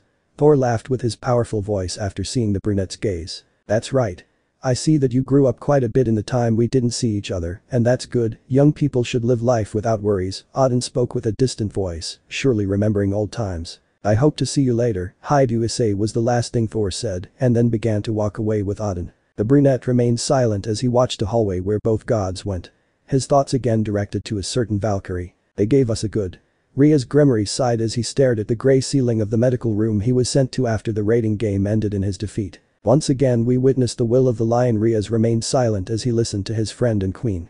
Both were frustrated, one for losing foolishly and the other for not being able to meet her goal. I wondered if Gasper has woken up yet. Akeno continued talking even though Rias remained silent. They had lost. Not because they were weak and not because they made a bad move. Their defeat was imminent after seeing the will to win that Sarajevo possessed even on the verge of unconsciousness after receiving the combined shot of Asia, Ultron and Rias. Rias had never felt like this. He had experienced defeat several times but never like this.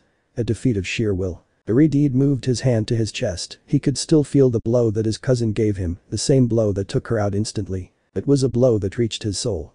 Her cousin's desire, will, and thirst for victory had overcome her. She squeezed her hands tightly. She wanted to be angry, she really wanted to, but she couldn't. There was no anger in her for losing. It was as if a great invisible weight was lifted from her shoulders after her defeat against her cousin. The only thing she felt right now was the desire to get stronger, to improve more so that next time she can win. He had to do it.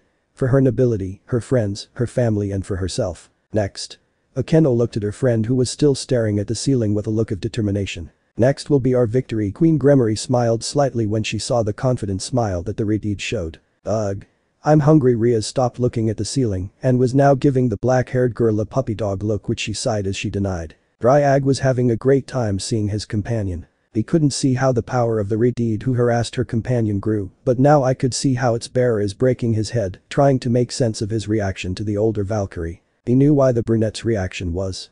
At first he was surprised, but then he was caught up in the fun of the new event that had presented itself. Better that you think about that than think about what can happen. Dryag narrowed his eyes as he watched how his bearer continued to break his head locked in one of the many bathrooms in the place, fun replaced by seriousness. The revelation given by that young woman named Jean had almost ruined the advance that her companion had given. For a few moments he could feel how those old thoughts of pure hatred returned to his companion. Luckily the encounter with the Valkyrie had paused everything. Damn Indra. The Welsh dragon could not help but curse the Hindu god. He was completely sure, as was his companion, that the blessed god was responsible for the news that Jean gave to his companion. Although neither he nor he can do something like that. He must have received support from another god. Multiple theories ran through Dryag's mind.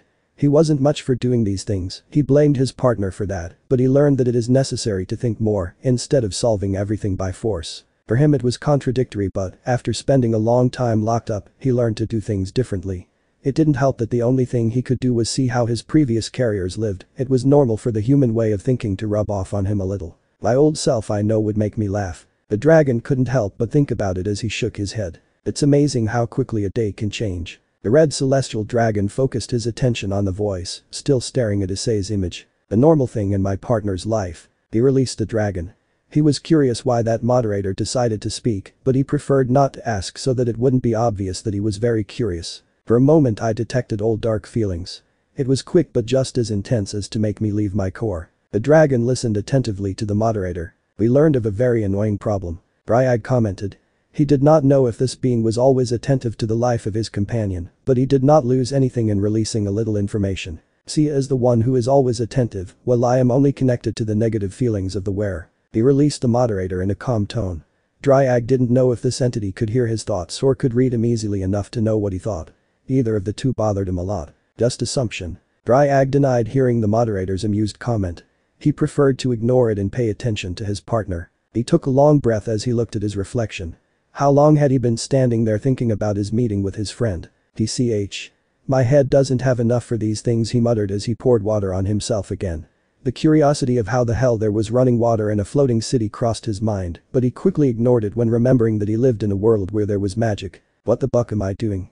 He questioned himself again looking at his reflection.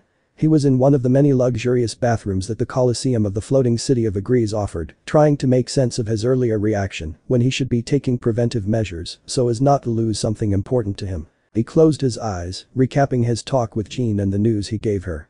The news that ruined his day. Until I met her. He opened his eyes again, he forgot about his talk with Jean and his subsequent meeting with Indra to think about Dahlia. The reaction he had was not something new for him, he had felt it before with his late girlfriend Eve. But the intensity he felt when he saw his friend Valkyrie far surpassed what he felt a couple of years ago. But why now? He asked himself, focusing on the memory and the sensations. The face of his friend appeared in his mind, causing heat to attack his face. "Ah damn," he exclaimed, ruffling her hair in frustration and embarrassment. He was acting like a silly child at his first crush on her. It was inconceivable for him to react like that to a simple memory. For the third time, in less than an hour, he threw water on his face, trying to reduce the heat caused by just thinking about his friend. One moment he froze as he realized his previous thought. Falling in love. I fell in love with my friend. The self-revelation of his newfound feeling for his friend came as a shock. I feel like I'm watching the typical novel of inexperienced teenagers in his love life. Issei ignored the dragon, his attention was only on his new feeling for his friend. But why now? He was panicking, he knew it, and he also knew that he couldn't stop it. You're overreacting. Dryag snorted at how dramatic his partner was acting. I'm not exaggerating, he exclaimed as he sat down in that luxurious bathroom that was bigger than his room. Nonsense. Yo, you look like a 14-year-old brat at first crush on him, he said the dragon calmly. He had said it on purpose because, literally, that was his reaction when he found out that he was in love with that foul-mouthed Russian. Elsha was the one who had intervened and advised a brunette, since he and Belzard were disgusting on that subject, one for being a womanizer who never fell in love and the other for being a maniac in combat. Stop acting like a brat who has no experience in these things, he exclaimed the dragon while he listened to the many questions that the brunette was asking. It wasn't like Elsha had done it that day, but he figured it would work. Issei stopped muttering when he heard his partner's scream. He took a long breath to try to calm himself down and think clearly. Okay. I'd like to know why now? The brunette asked, already calm, looking at the bathroom ceiling. For now he decided to ignore her possible crush on him. There are several factors why. He commented on the dragon, trying to find the simplest words so that his companion would understand it. Issei remained silent, still with his gaze on the ceiling. The first factor, the most important, would be your meeting with her the day you kicked the almost demigod's butt a year ago. The brunette narrowed his eyes, searching for the memory. It took him a few moments to have the memory of that day. It was difficult because he had fainted from the power he used and then the celebration that Dahlia had made. The bathroom. He murmured as he remembered that particular day. That's right, the bathroom, the dragon confirmed, letting the chestnut process slowly. Start memory. The newly recovered 16-year-old Issei was relaxing in the bathroom of the hotel where he and Dahlia were staying. Yesterday he had had his second conscious fight with a being of almost semi-divine category. He had managed to make him flee the place after hitting him with all his strength. It wasn't a complete victory, but he came out better than his friend's stupid ex-husband. Dahlia had healed him as best he could, while she continued to tell him how grateful she was for helping her. He had fallen asleep next to her after healing her wounds. She was just as tired as him, and neither of them wanted to move for the rest of the day. They had slept for almost 12 hours straight until hunger attacked them both. Dahlia had told him to take a bath, and then she would also take one, and then prepare a dinner in celebration of their battle yesterday. The brunette had quickly accepted since she wanted to relax her sore muscles. Ah. It's not like hot springs, but it's not bad at all, she murmured as she sank into the bathtub. You sound like an old man. Elsha commented with amusement. Issei would be embarrassed to know that Elsha was paying attention to what he was currently doing, but he won't say anything since he is too tired and the bath was too good to ruin it because of his embarrassment. He already saw everything you have since you slept naked. Belzard said with grace, and Dryag's laughter could be heard in the background. Issei sighed as he forgot that detail, but again he didn't say anything and continued to relax. The bathroom door was kicked open. The brunette was startled, believing it was an attack. The movement made his muscles scream in pain, but he ignored it to look towards the door. Oh. The brunette's eyes almost popped out at the sight he had. There at the entrance to the bathroom was Dahlia in her birth dress. Issei. Dahlia staggered towards the frozen chestnut tree. Dahlia. What are you doing and why are you naked? The brown man exclaimed, turning his gaze so as not to see his friend. Prince. Belzard muttered but earned his app from Elsha. Look what I brought. A very happy Dahlia showed a bottle that Issei saw slightly. You are drunk? The brunette questioned, clearly seeing that it was a bottle of alcohol. Sure. The Valkyrie said with amusement and then drank more from the bottle. The bottle only has a few sips. Dryag commented in a flat tone when he saw that the bottle was almost full. Someone doesn't know how to drink. Elsha commented between amused and interested in what would happen next. There I go. Issei, who was still looking at the wall, heard the Valkyrie running. The brunette turned around, alarmed by the noise and the possible accident that could happen. Yahoo! The Valkyrie exclaimed, jumping into the bathtub where the brunette was currently. Issei, by reflection, moved to catch her friend mid-flight, but she did not take into account her weakened state and that caused them both to fall sitting in the bathtub, causing the water to jump everywhere. Luck. That's what the chestnut tree heard and then felt how the mental link was closing. She opened her eyes slowly only to close them again. The why? Well. Her friend was sitting on her lap facing him. Haha. Issei. How cute. Dahlia caressed the brunette's cheek with her free hand. Dahlia. We better get out of this situation, the brunette said with all the self-control he could muster. Nope. I'm comfortable here. The Valkyrie made a circular movement with her hips, making the brunette tense. Alarmed by the movement and unconsciously, the brunette moved his hands to the Valkyrie's hips to stop her. An opening, the brunette's eyes widened in shock when he felt the spout of the bottle in her mouth. Background, the Valkyrie exclaimed as she continued holding the bottle. Issei could do nothing to stop the drunk Valkyrie. Her weakened state, her problem with Mini Issei, and the situation in general, prevented him from stopping what happened. She drowned me. She closed her eyes tightly as she could no longer retain the liquid in her mouth. She had no choice but to swallow the alcohol that her dear friend was giving her in such a kind way. He was not a drinker, this would be his third time drinking alcohol. Dryag had told him that the small dragonic part of him protected him from normal alcohol, but in small quantities. Help. She asked the dragoner his senpais for the chestnut, but nothing, the link was closed. The fatigue and surprise that attacked the poor brunette were taking their toll on him. His eyes began to become glassy and unfocused, his head began to spin, and his body went limp. Hehehe. The brunette heard the distant laughter of his friend. Ugh. She slowly opened her eyes, but quickly closed them because of the bright light that hit her face. Issei.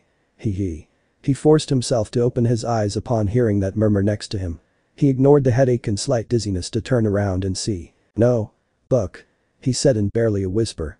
There, lying next to him was Dahlia, sleeping with a silly smile on her face. She was naked and only covered by a sheet. Sleeping Beauty has woken up. Elzard's familiar voice echoed through his mind, causing his headache to increase. Tell me, do you remember what happened? Elsha asked slowly so as not to cause more pain. They hadn't seen anything since they had closed the mental link. Issei didn't say anything. He was very focused on ignoring the pain, remembering and looking at his friend's body. This is going to take a while. An amused Dryag commented. He could quickly figure out what had happened the day before, but he would wait for his partner to remember, that was more fun. The brunette remained focused. His gaze passed his friend's beautiful body, trying to remember what happened yesterday after his friend forced him to drink alcohol. End of memory. Neither of them remembered what happened that day. Dahlia, after controlling her headache, had told him that there was no hex. The brunette was somewhere between relieved and disappointed, but they both agreed to act as if nothing had happened. She was right when she said there was no hex, Dryag said after the long pause of memory. But. He muttered Brown. He had believed his friend when she assured him that they didn't cross the line, but in the back of his mind, there was always the doubt that they did that much. Before going directly to the point at hand, impatience attacked Issei when the dragon said that, but he wisely let it speak. Do you remember that talk in Greece, the one we had before the mess with Helios? The dragon asked. Issei thought for a moment and then nodded. Yes. Something that would happen when I turned 18. He was still thinking about that talk, but he still had time to think about it in depth. Well. It seems that time has come forward. Issei went blank after hearing his classmate's words. The tiles were suddenly very interesting. He was ahead. I asked, still without reacting. He is not acting at full power, but is showing signs of an early awakening. The dragon responded calmly. And? Why did he come forward? He asked again without looking away from the interesting tiles. It was advanced by different factors, but the most notable are your feelings, your death, resurrection, constant change of nature, and the mixture of auras that your body has, she said the dragon as if nothing had happened. Issei remained silent after her partner finished speaking. The logical part of Issei's brain understood the dragon's words. She had logic, but the part of his brain that she used the most was still in the process of assimilating. Let's say I've already assimilated this. I understand why I reacted to Dahlia, but why did I only react to her and why so intensely? Said the brunette, trying to remain as calm as possible. He more or less understood the words of his dragonic companion. It already seemed strange to him that his constant changes in life or death situations did not come with repercussions. Their reaction was amplified by by two important factors. He began to say Dryag slowly so that his companion could assimilate his words well. And those are. He had a vague idea of one of those reasons, but decided to wait instead. One would be your feelings for her. We both know that your feelings with her had taken a step further to being a simple friendship. He said the dragon so obviously that even the brunette had to admit that his feelings for Dahlia were always on the verge of being more than a simple friendship. The way he spoke to her was always simple and interesting. He felt very comfortable when she was around her, and he would not deny that more than once his gaze fell on the Valkyrie's beautiful body. I guess I'm kind of attracted to her. Was the brown Sundier's slight admission. Something attracted. The hexual tension between the two is almost unbearable. The dragon exclaimed, surprised as his companion tried to hide his infatuation with the Valkyrie. Issei said nothing at the dragon's outburst. He was more focused on calming his cheeks than a little more, and you could already fry some eggs on them from how hot they were. Ignoring your tsundeer moment, Ryag mocked in an intense way to return to the main topic. The second reason has a lot to do with what happened in the bathroom last year. This was the most interesting part for the dragon. Hey? The brunette blurted out confused. His shame forgotten by the dragon's last words. I have been keeping this memory since that day, and I couldn't wait any longer to make you remember it. There was something in the dragon's excited voice that scared the brunette. You said nothing happened. The brunette muttered nervously at the prospect. You remember it, the dragon exclaimed, and soon the brunette felt as if something was unlocked in his mind. Start memory. You took it all, Dahlia exclaimed, throwing the now completely empty bottle of alcohol. The brunette's gaze was slightly lost. He had fainted for a few brief seconds due to lack of oxygen, but slowly regained consciousness. I thought that he would die. He murmured, Brown trying to focus his sight on him. Nope. I won't let my hero die. The Valkyrie hugged the brunette by the neck. Issei was not well. The effect of the surprise, the lack of oxygen, the alcohol and the excitement he was feeling was clouding all of his judgment. Let me reward you for your bravery and for protecting me. Well, he said that, the Valkyrie kissed the brunette. She had started with his shoulder, then moved to his neck and from there to his chest. Dahlia. The brunette murmured while he felt the Valkyrie continue kissing him dangerously down her chest. You were very brave. The Valkyrie stopped the kisses to begin caressing the brunette's chest and bringing her body closer to him. Dahlia. We have to stop. The brunette murmured as he tried to move. The Valkyrie's hand was getting dangerously close to the bottom of her. I don't want to. Let me do it. The Valkyrie didn't stop and, in a bold move, she kissed the stunned brunette's lips. Issei's mind was completely clouded when he felt the Valkyrie's lips. Something had happened at that moment, as if something inside him was suddenly unleashed. The brunette's eyes underwent a sudden change, they shone emerald, and his pupils sharpened. Dahlia was surprised by the change, she was going to end the kiss, but she was surprised again by the brunette's movement. Issei, without thinking, grabbed the Valkyrie's neck and pressed her towards him to deepen her kiss further. Dahlia, somewhere between surprised and excited, clung closer to the brunette to start a pleasant battle of kisses. The battle, by obvious experience, was won by the Valkyrie, but that does not mean that the brunette did not fight out of pure instinct. Wow. That was.